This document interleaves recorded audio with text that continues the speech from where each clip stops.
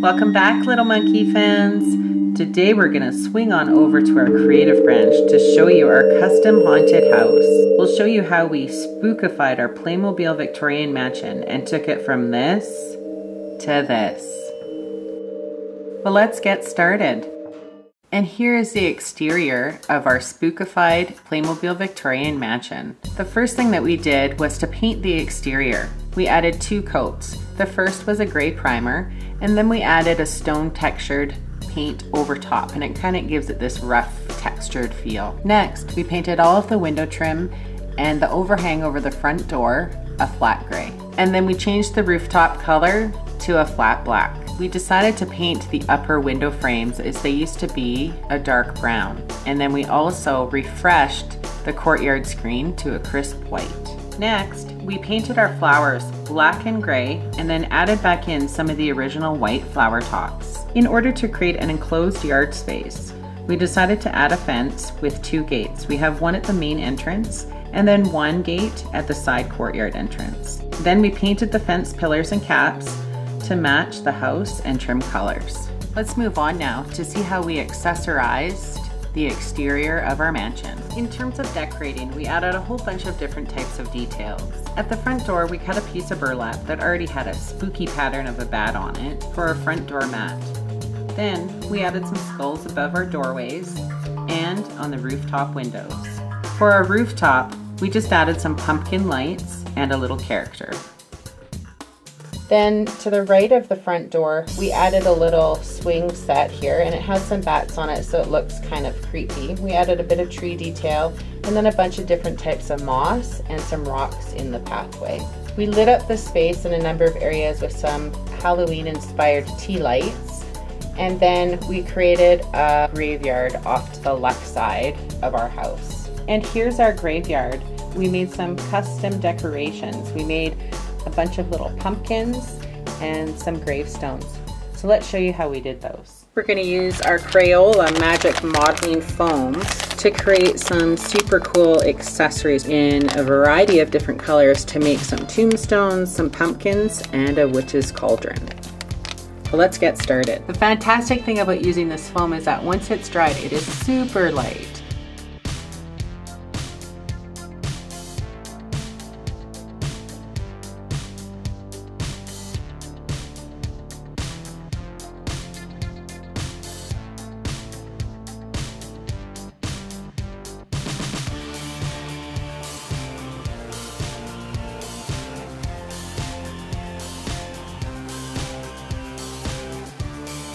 Next, we're going to move on to make our witch's cauldron.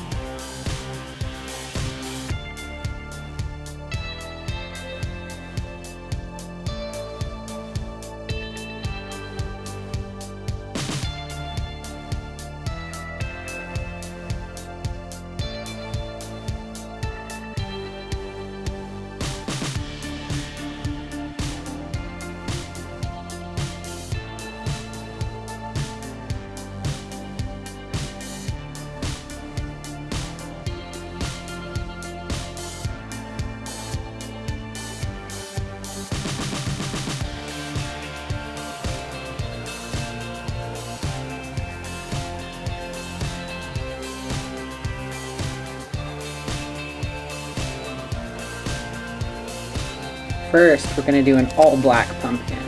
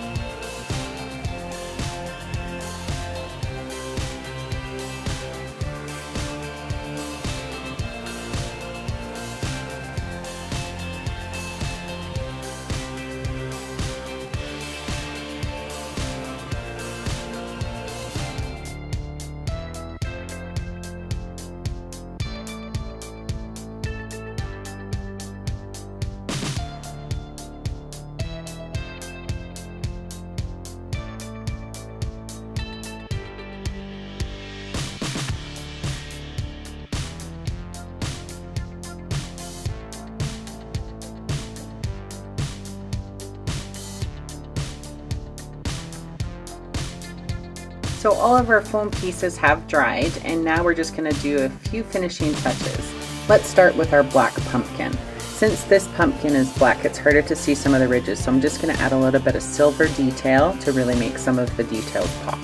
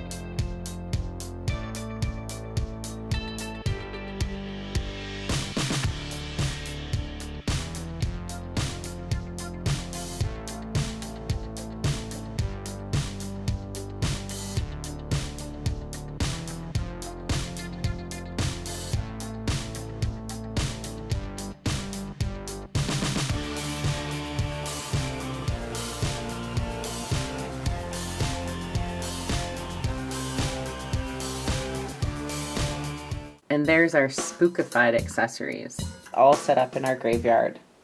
We added a couple of candy gravestones, and we just used a marker to write on them. We added our little skeleton. We have a little bendable tree here, and that was just from the craft store. Again, we have a whole bunch of different types of mosses. We added a little creepy snake in the moss. Moving on to our courtyard space, we just added some of our own little trees, and we hot glued them onto our grand courtyard staircase. We've created another outdoor sitting area here.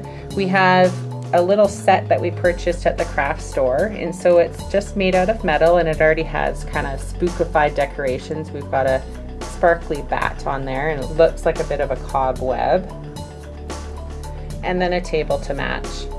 We've created two ghostly Playmobil characters, so let's show you what they look like to begin with. So we have two extra Playmobil characters that we're going to use, and we're going to try and make them ghostly by spraying them white. So we're going to pop off her hat here. I think that's an old bride's veil, and we will pop off her hair, and we will spray those pieces individually. Once she's dry, we'll pop the hair back on along with her veil piece, and she'll look ghostly. Same thing for him. This particular character used to have the words training across here. He was a workout character, and so I took some nail polish remover and just rubbed those words off so we won't see a hint of that coming through when we spray him white, but then left everything else, so some of these different patterns and stuff, that's okay to show through. And we'll do the same thing with him. We're going to pop off his hair, And we will spray that individually and then pop it back on. We're going to use acrylic white paint that's good for plastic, and we'll see how this holds up. Let's get painting. And here's our trainer turned ghost, and we have accessorized with a candlestick and a little ball and chain he can drag around to spook up the house. And there's our girl character, and we just popped back on their hair and her hat accessory, and then took some gray and silver paint to give a hint of their face. Next, let's move on to our last outdoor space. Here's the original upper patio that will transform into a witch's lair. And here it is. We painted the floor a flat black and then added a skull over top of the door. Let's move on and add in our accessories.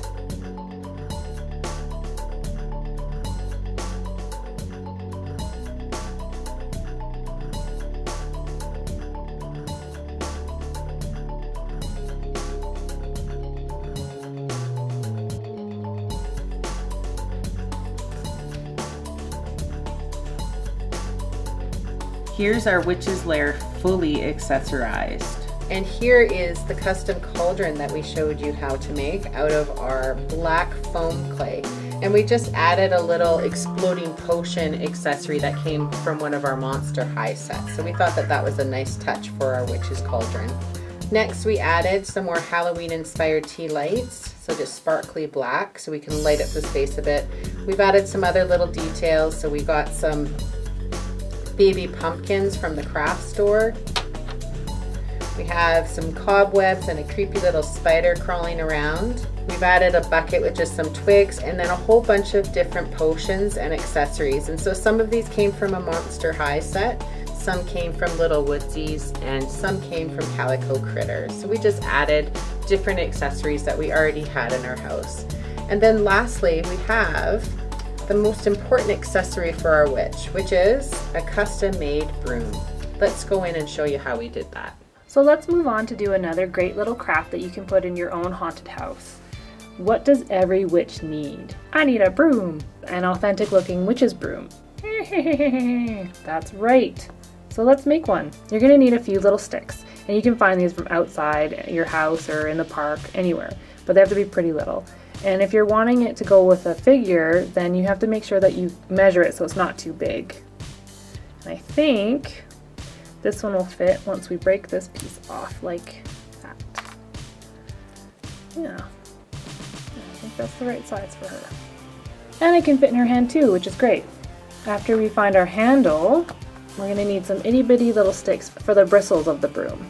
And I have some that I've already kind of broken up. I think some of them are still a little bit too long. So I'm going to put my pile here and I'm going to break these down and then we'll start to build it. So let's get started.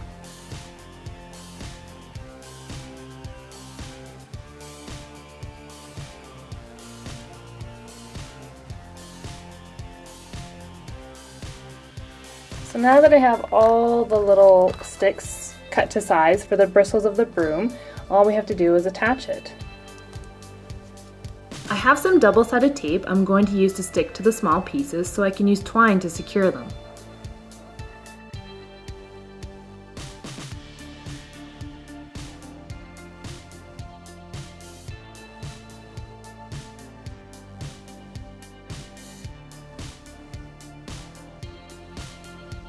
You can use twine, string, elastic, or anything you have handy around the house.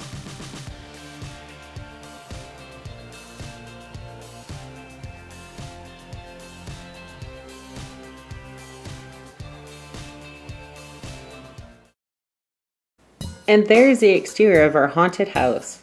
Let's move on inside to see how we customized each space. Starting on our main level, we're going to transform the original kitchen space into a living room. Here's our kitchen before, and here's the transformation. As you can see, the original floor was pretty discolored, so we painted it a fresh gray. We started each space by adding new wallpaper and curtains. So let's show you how we did this. So we have a selection of wallpaper that we've already chosen, and all that it is just scrapbooking paper that you can get from most craft stores. It's a little bit of a heavier cardstock, some are thinner, this one just is a little bit thicker. So to start the template process, we used tracing paper to start. It just made it easier to see where we needed to draw our lines. And then from there, we use the tracing paper template to put it onto cardstock. It's just a little bit more rigid for when we go to trace it onto the cardstock. So let's get started.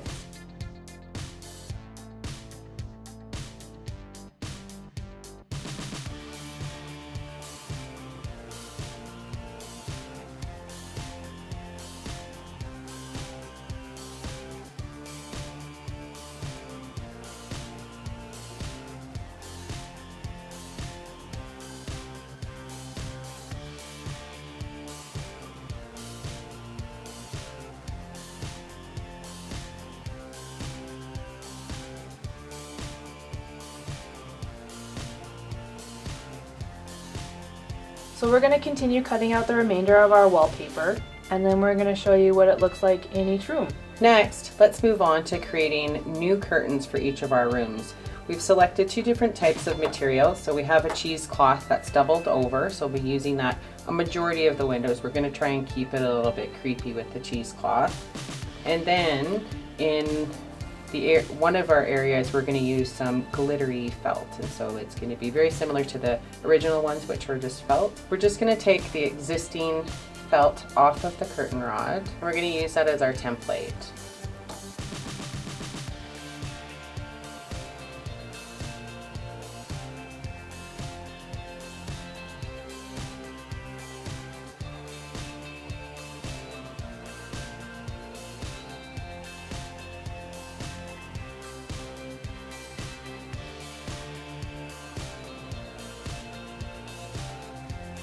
So then next we just need to create the hole so it will actually be able to slip onto our curtain rod. I'm just going to use a really small screwdriver and poke it through the felt. And I've placed the template back over top so we can see about approximately where we want to make the holes.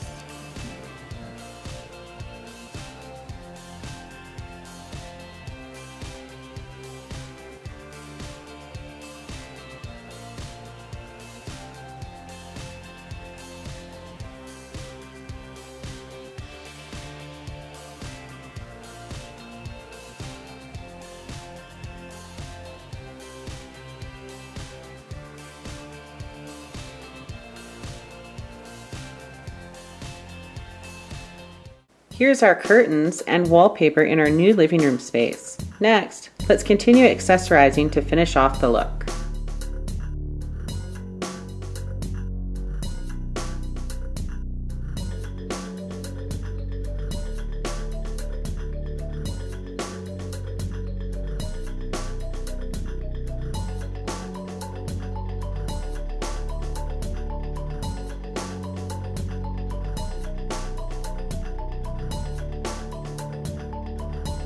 Now that our living room has been spookified, let's move on to show you how we transformed the original great room and sunroom space into a fang-tastic ballroom. Here's our great room and sunroom before, and here's the transformation. Again, we painted the floor, and we chose to go with a light misting of black paint over white. We selected quite a strong pattern wallpaper on top and a solid black below with silver chair rail to soften the upper pattern. Let's move our accessories into the space.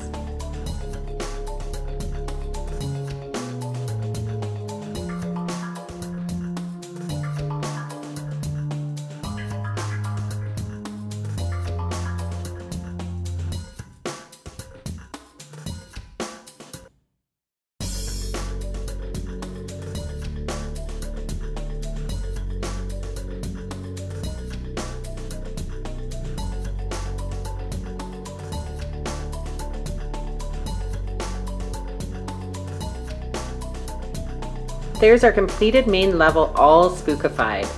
Let's move on up to our second level. Here's the original bedroom and bathroom spaces. And here's the transformation. We decided to open up the space by removing the center wall and transform this level into an open kitchen and dining room space. We left the original floor intact and placed a full room-size paper carpet in the kitchen to break up the open space between the 2 rooms. We chose cheesecloth curtains and fresh new wallpaper. Let's start accessorizing these spaces.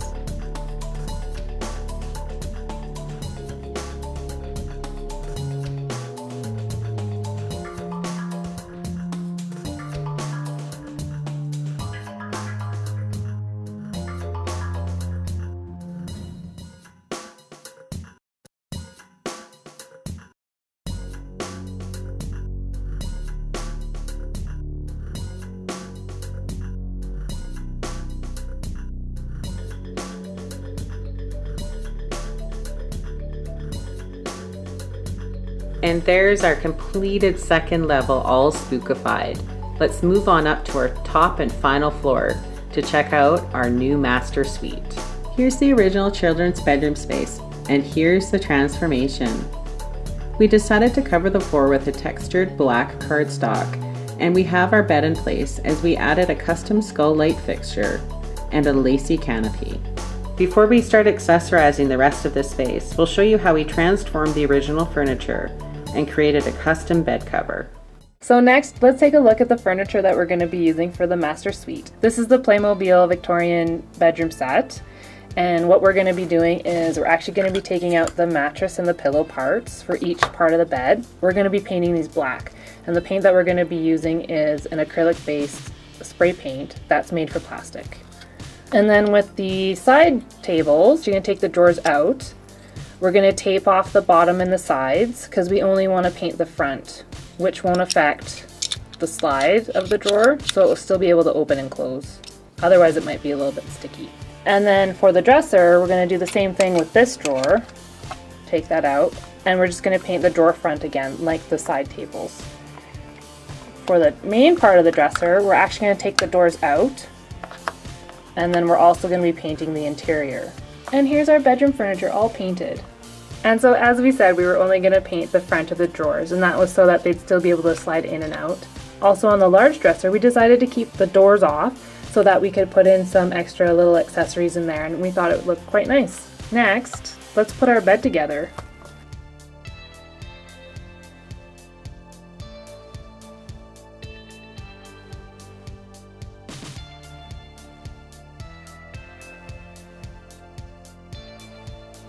Let's make a quilt to finish off our bed. I have some scrap fabric that we have, but I'm just going to measure and make sure that it is the right size.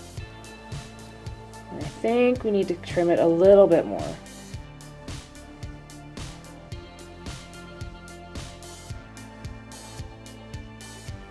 So next what I'm going to do is just overlay our lacy fabric on top of the black, just to give it a little bit of extra texture.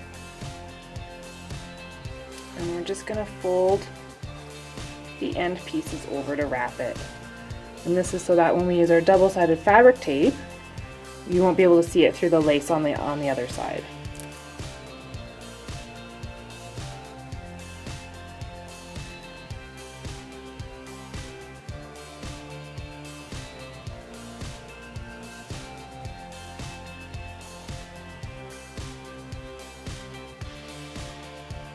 Let's move our furniture into our space and finish accessorizing.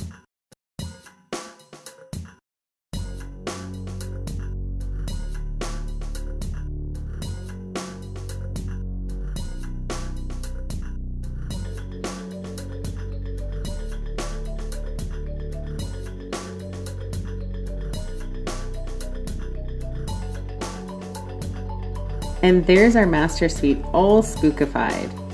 We absolutely love how our spooky mansion turned out, and we hope you love it too. If you have an idea for an original spooky story we can create using our mansion, please leave us your suggestions and we may feature your idea in a future video.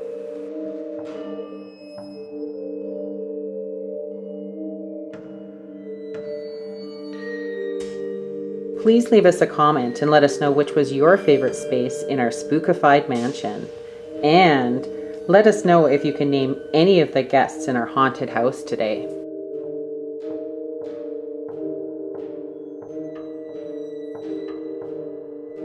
Thanks for watching. To join all the fun up in our treetop, please subscribe to Little Monkey Media's channel. Don't forget, if you like our video, please share it and click like. We go bananas for crafts!